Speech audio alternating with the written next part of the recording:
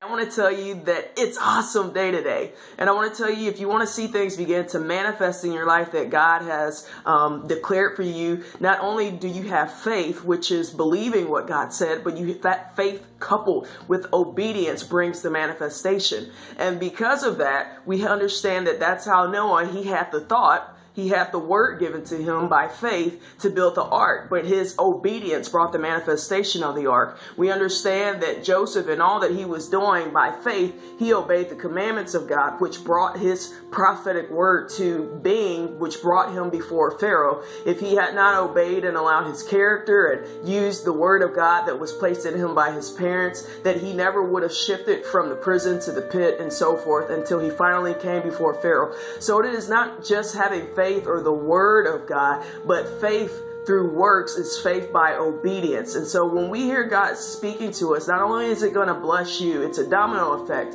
It's going to bless that person and you, and just keeps going, because that's how God works with his love, because it's never ending. Have a wonderful day. Be blessed, faith up, obey, and move in love.